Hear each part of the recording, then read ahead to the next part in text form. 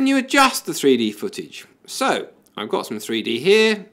It's okay. When you're in 3D, you've got to think about things that you don't think about when you're thinking in 2D. In other words, you've got to think about the third dimension. Where is this bird in relation to the TV? Is he in front of the TV? Is he behind the TV? Is he at the place where the TV screen is? Looking at other shots of wandering down the beach, where is this litter bin? Where is that? Where are these people? All in relation to the TV screen. Now, I can do that sort of thing when I'm filming in the camera, but it's quite hard to get right when you're doing it live. There's just an awful lot of things to think about. So you want some way of adjusting it afterwards. Now to do that, Grass Valley have added in a video effect, which is called the stereoscopic adjuster.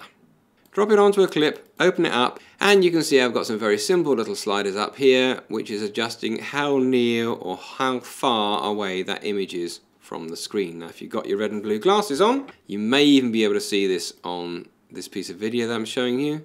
As I fiddle around with that, it's adjusting where, say, the bin is in relation to the screen. I mean, you can see the red and the green there actually moving across the screen.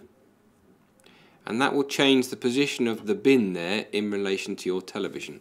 Now, as I'm doing that, what I'm effectively doing is taking the left image and the right image and moving them around a bit. So I am ending up with some peculiar edges around here.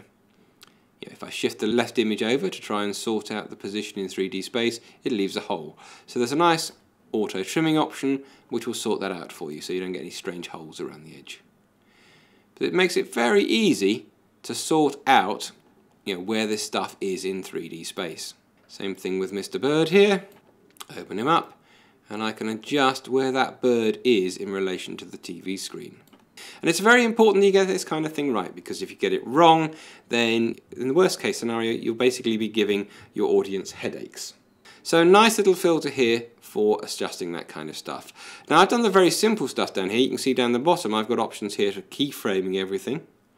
And I've also got separate options for the left eye and the right eye. You can sometimes get problems with items which are right at the edge of the screen like this. So there are times when you actually want to adjust it and maybe just crop off the edge of one of the images so that you don't have some sort of peculiar edge problems with your 3D footage. That's why we have separate settings for left and right. You'll also notice down here in the filter list that there is a left and a right box. So I can just untick that and now it's only affecting the left.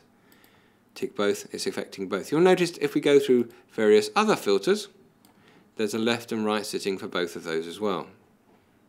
All the filters have basically got a left and right setting on them now.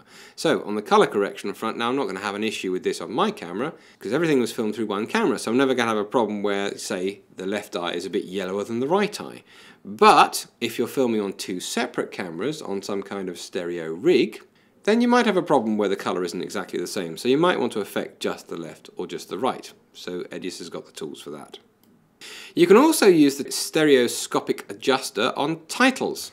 So I've put a title on the video track, added the stereoscopic adjuster to it, and now I can just fiddle with the near and the far to move the title in 3D space, either in front of the screen or behind the screen. You could actually do that with anything. I could actually take a clip and stick it on top of another clip, and then if I were to open up the old layouter and make it a bit smaller, I can now adjust where that picture-in-picture is in 3D space. Now I could have done it with the stereoscopic adjuster, but actually in the old layouter we do have the same thing. So I can adjust it in the layouter exactly where that is in 3D space.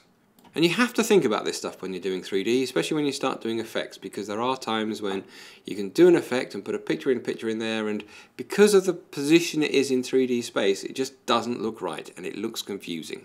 You probably can't see the problem when you're actually looking at the footage here on this tutorial because you haven't got a proper 3D screen attached, but believe me, it is something you need to sort out. Edius has got the tools to do it.